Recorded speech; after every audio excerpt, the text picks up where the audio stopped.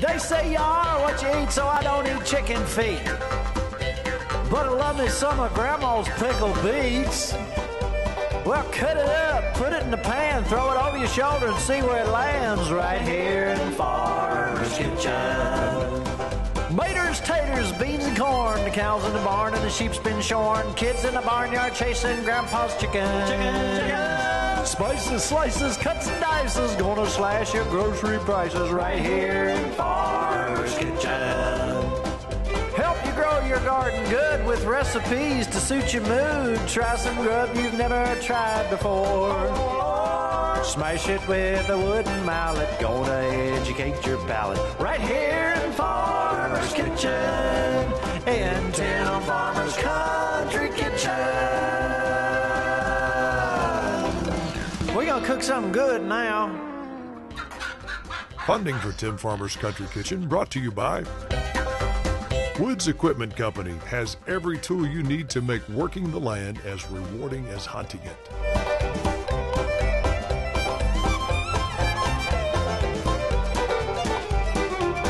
L81 Bottling Company. Taste, love, and share the tradition.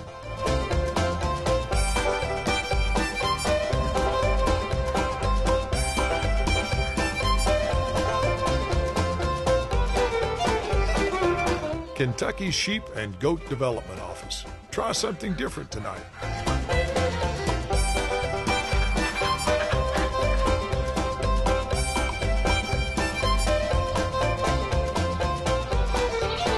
Housewarmings, the outdoor living and fireplace experts.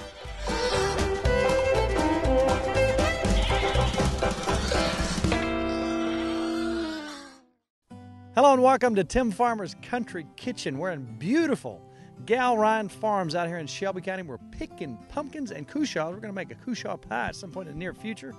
But tonight we got a great show for you. We're going to go all over the place, see a bunch of stuff. But one thing I really love is lamb. Now, if you've never heard of a Lamb Merguez sausage, you need to try it. Now, we got this one at Marksberry Farms. It is delicious. I'm going to take this Lamb Merguez sausage, make meatballs out of it. Put that on a bed of linguini with some marinara sauce, and I'm talking good stuff. Let's check that out.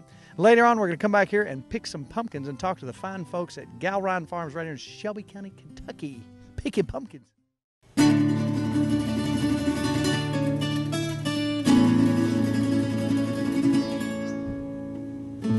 All right, let me tell you something I found out about not too long ago. Lamb Merguez sausage. Typically, it's a North African, Spain, France. It's kind of a spicy sausage. It's delicious. Now, I absolutely love lamb. And I found out Jim Mansfield has been working with Marksberry Farm, and they came up with this thing. Now, we got this, you can buy this at Marksberry Farm. Now, they're right outside of Danville in Lancaster, Kentucky. Look them up on the internet. They're great folks. They take pride in what they do. They know all their people they get their meat from. They know each cow before it comes in there. Now, maybe that's too much information, but let me tell you what, great stuff. Now, what we're going to do tonight is we're going to make some meatballs out of this Lamb Merguez sausage. Now, it's already got red wine and oregano and red roasted peppers in it. It's got this wonderful smell to it. And what we're going to do is we're going to take some breadcrumbs, some Italian breadcrumbs, and an egg to hold it together. Let's go ahead and put the egg in there. Now we're going to take some breadcrumbs, and I've got about a pound and a half of this in here. Now, I'm making way too much, but I tell you what I don't use for the recipe, I'm just going to eat because they're delicious. Now I'm going to keep working that in there as I need it till they start holding together. I may get Nicki to come in here and see if I can find it. Nicki! You mind pouring me some more breadcrumbs in there? And you can see I'm not measuring this, I'm just kind of working it up as I go along, so it kind of starts to hold together. I'm assuming we're probably, by the time we get done, going to have over a cup in here. Now, lamb is extremely good for you. It doesn't have much fat in it. It is, if you've got trouble with digestion, it is really one of the easiest meats to digest. All right, now, that is way too much. I would recommend probably half a pound for this recipe, but I've just got to admit that I'm going to take these off camera, and I'm going to make these into meatballs, and I'm going to eat them for breakfast, and for lunch, and for dinner. All right, I'm going to get one more little handful. Thank you, Nicki. All right, you're welcome. Thank you very much. She's a good helper. But I have to take her shopping now or something like that. I'm gonna take my pan, put me a little bit of olive oil in there. Oliver oil, as my grandfather would call it. I've taken me a shallot, and I've cut about half a shallot up and diced it up. Shallots have a nice, wonderful flavor that's somewhere in between a garlic and onion. I've taken a couple cloves of garlic here. I'm gonna press them in here when this gets good and hot. And I'm gonna go start dropping stuff in. And this is really easy, but really, really tasty. Now I'm gonna make just enough for 2 people here. So I never measure anything, but I know for you guys who are just starting out, you're gonna want a measurement. So I'm gonna say that's probably about 1/3 of a small yellow sweet onion. I'm gonna shallot. It already smells like heaven in here. And I'm gonna let those get nice and just slightly brown. All right, now I'm gonna take my garlic press and I'm gonna pop that in there. Don't need a lot, just a little bit. I'm gonna come right back in with some basil pesto. You can buy this at the store. Drop that right on in there. Now it's gonna pop and squall and carry on. I'm gonna put some red wine right in there with that. Now I'm gonna reduce all this down. And I'd say that's about 2 heaping tablespoons of the basil pesto. Now watch as that red wine will reduce down. And that's just a Pinot Noir. I wish you could smell this. I'm going to let that reduce down once, and then I'm going to put another one in.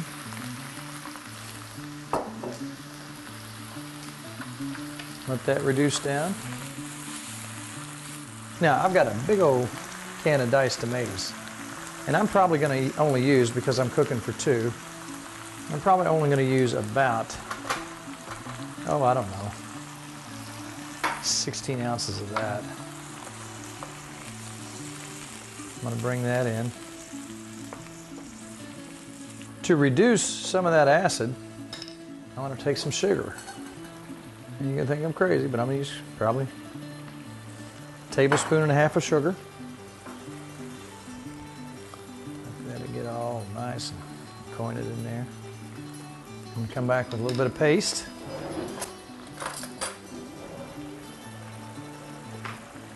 Picking things up a bit. A little bit of sauce. Now, you can buy mixtures. Now you think, oh, he's got enough seasoning in there with that basil pesto, but you know what? I think anything you cook should be full. I mean, absolutely full of flavor. Now, I think this needs a lot of oregano. So I want to come in with, now normally I'd have some of my own, but I'm going to put some dried oregano in here. And I'm thinking we're probably going to have to put at least a teaspoon and a half of that in there. And see, if you cook this in a little dish like this, it's going to get done quick. Just enough for 2 folks. And if you're cooking for a big group, you can add more. Here's where you're the boss. I like my sauce sweet, you may not. I like to really cut that acid. I'll come back and add a little bit at a time. I've got a little bit of basil here I'm going to put in. Now this is dried, because like I said, mine are almost done. That is almost where I want it. I'm going to let that thicken up just a little bit more. But that's really, really, really flavorful. And I like a lot of oregano in my tomato sauce. I'm going to get my noodles going, because by the time I set this aside on warm and get my meatballs ready to go, I want my noodles to be on. This didn't take long. I mean, in just the little bit of time you've been watching this, my sauce is ready to go. I'm going to set this aside on warm. Got me another pan ready. A little bit of olive oil. Now, I'm going to take my meatballs, and it depends on what size you want them. And I'm telling you what, this has the best, the absolute best smell to it.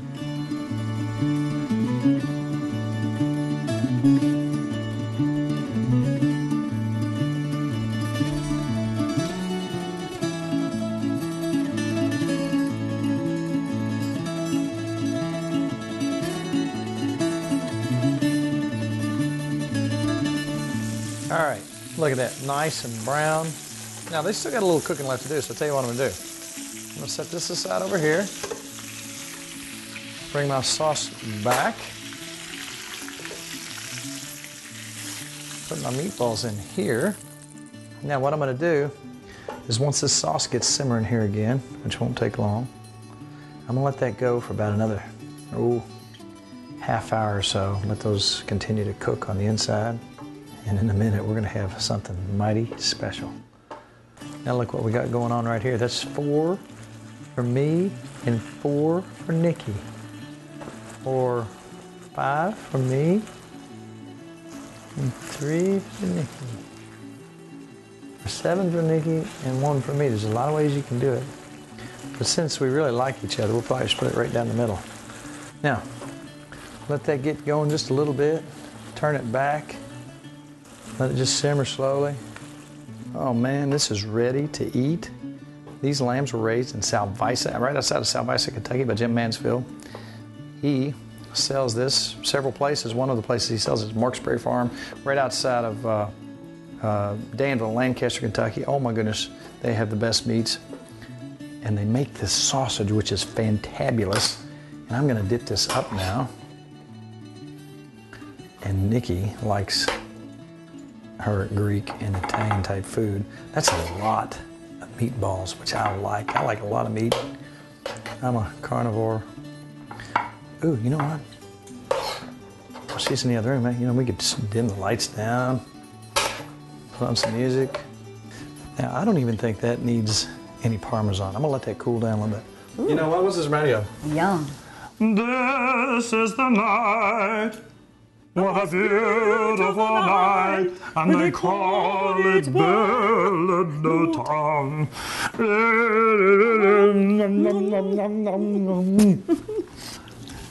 I didn't mean for you to lose your appetite.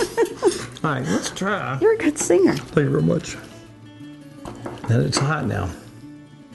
Does that not smell delicious? Looks good. That's good. That good? I could just eat meatballs. It's really good. Oh my. Wow. You see why I made that big thing of meatballs? You're a good cook. He's a good cook. You know what? Right here in Tim Farmer's Country Kitchen, we're not afraid to try new stuff. Oh my goodness. You know what? That's got some nice spice in it. It's not over the top. Oh man, that's good. You outdid yourself.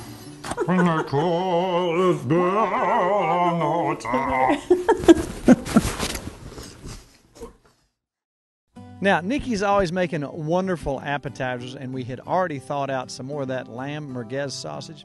Now, if you want to try something else, you can use any kind of meat substitute, whatever. But remember, this is Greek, and we like our lamb, so let's check out Nicki's Greek Love Boat Surprise. All right, we're in Tim Farmer's Country Kitchen and Nicki Farmer's Country Kitchen. That'd be Nicki Cocoa Puff, Nicki Pop.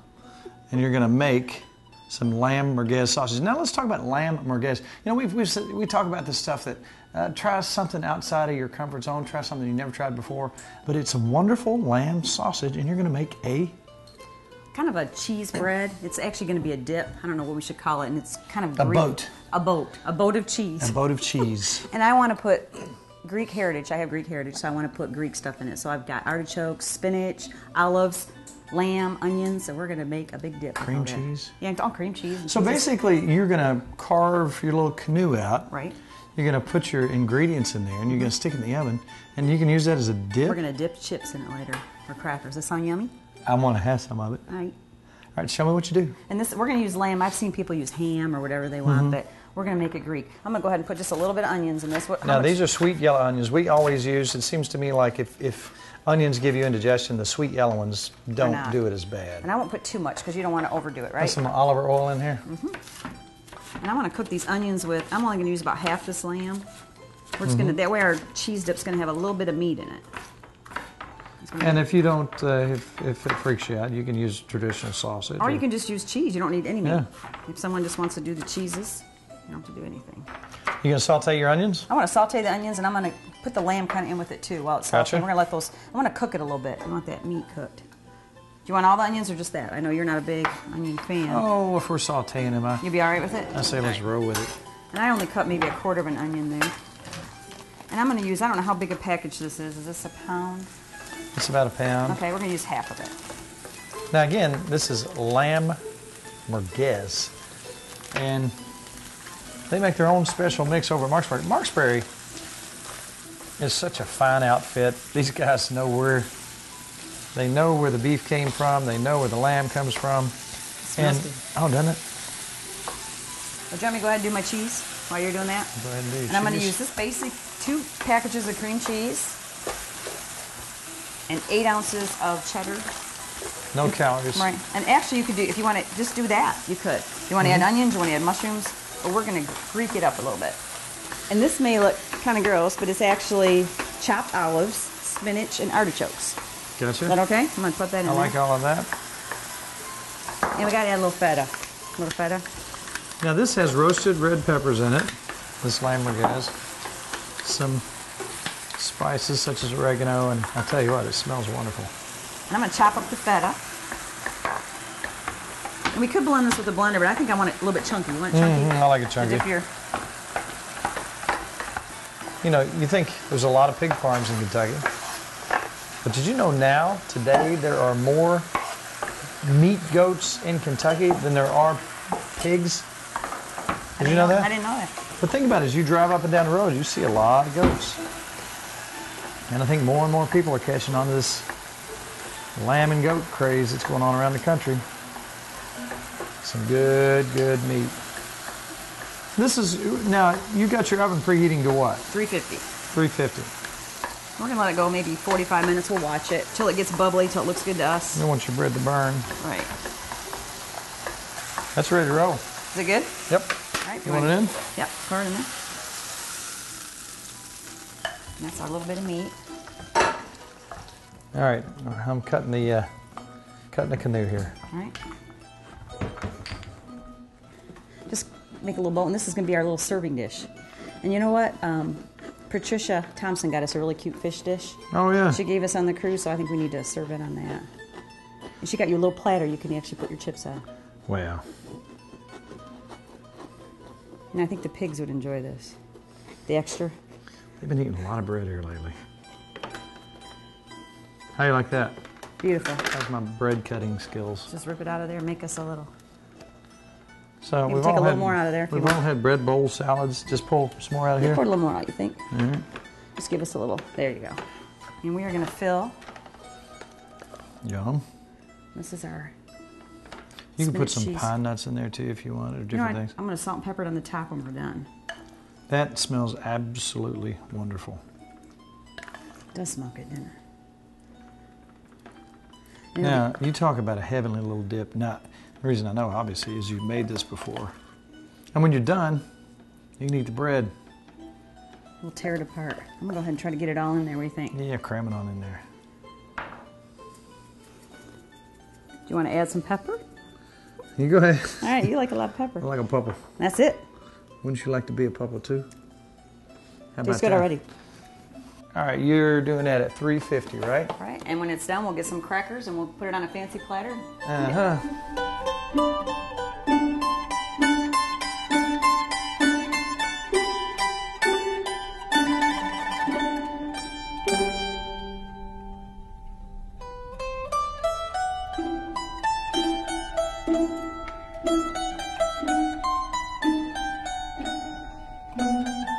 It's out of the oven. And we gotta thank Patricia and Glenn Thompson, which run our cruise with us, got us the perfect little serving tray for your Greek cheese boat. Yeah, Greek cheese boat. Now, I mean, golly, you got everything's really healthy for you, kinda in here, except for the We cream didn't put any cheese. butter in there. But you know what? It smells heavenly. It's a nice spinach-based dip with all kinds of goodies in it. Careful, it's really probably hot. Yum. You like that? Oh yeah. You know what? That's really good. It's a great thing to serve up for your friends who like dips before a party, appetizer, whatever. And it's actually really, really, like really it? tasty. I like it too. Yeah, that's absolutely really good. What is it? Let's call it the Greek Love Boat. Aw, that's sweet. The Greek love boat. It's too hot. And when you're done, you can eat the canoe. Mrs. Farmer, exceptional job. Thank you, Mr. Very proud of Farmer. you. Thank you, Mr. Farmer. All right, now that was some yummy stuff. But let's go visit Shelby County. This is the perfect time of year. All times of year are good to come out and visit, but this time of year, bring the kids out. It's a lot of fun. Gallrein Farms in Shelby County.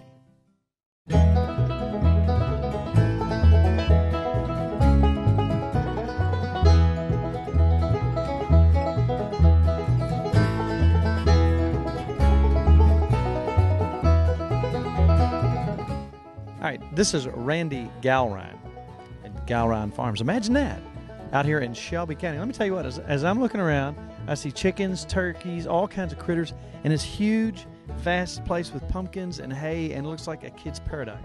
It is a kid's paradise, and also for adults, too. It's a great place to come out with your family and visit and learn about the animals and go pick a pumpkin. And we just built a new farm market, and it's just full of fall produce. And we've got a bakery in there with delicious baked goods. And this is just, we take people on hay rides out to our pumpkin patch, and we've got a corn maze and straw pyramids, straw activities.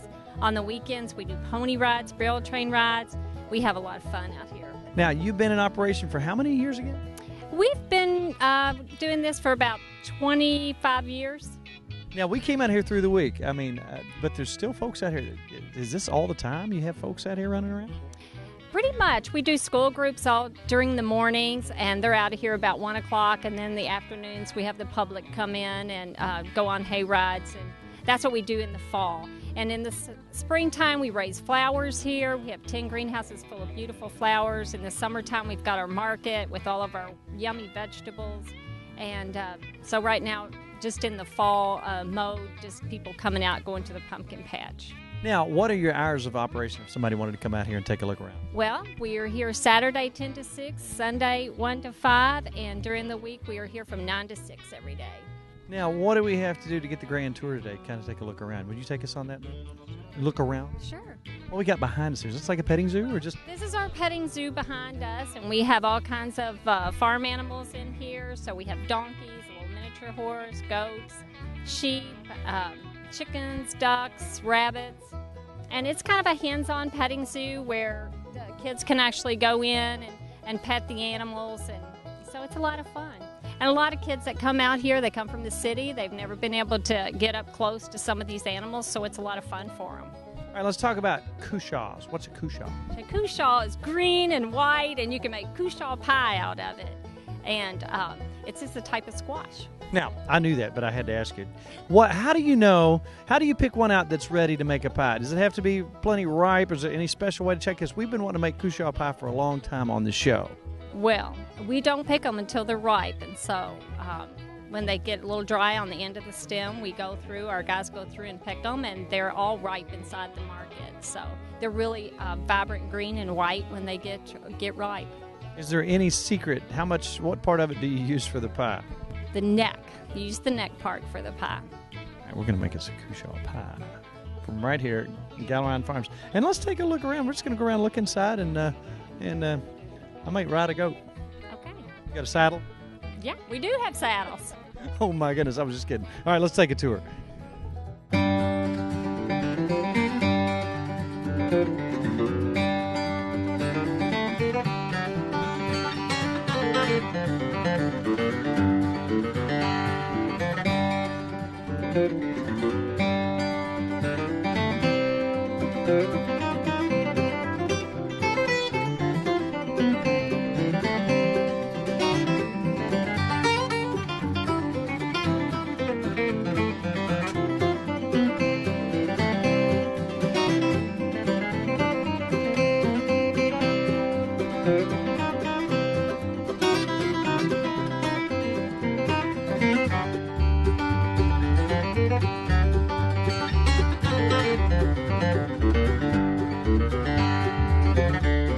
All right, Randy, when you said we're going to the pumpkin patch, I thought I was just going to see orange pumpkins.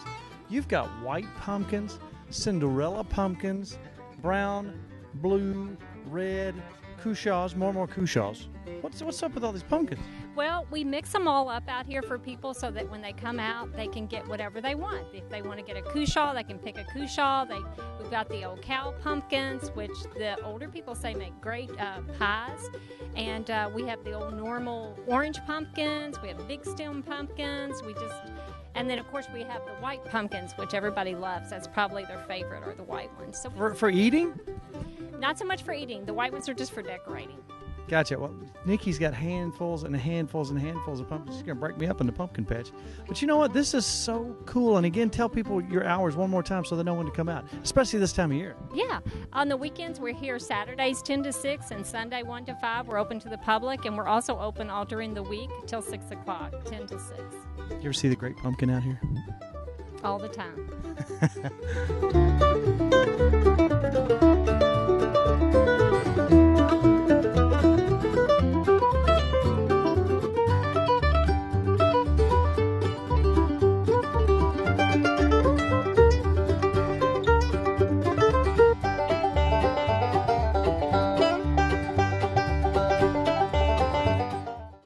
Hey, don't forget to check out our Facebook page, Tim Farmer's Country Kitchen. Also, check out timfarmerscountrykitchen.com for recipes you may not have seen before. Also, check out some shows you might not have seen. And remember, it's all about good times, good friends, and good eats right here on Tim Farmer's Country Kitchen. See you next week with a brand new show.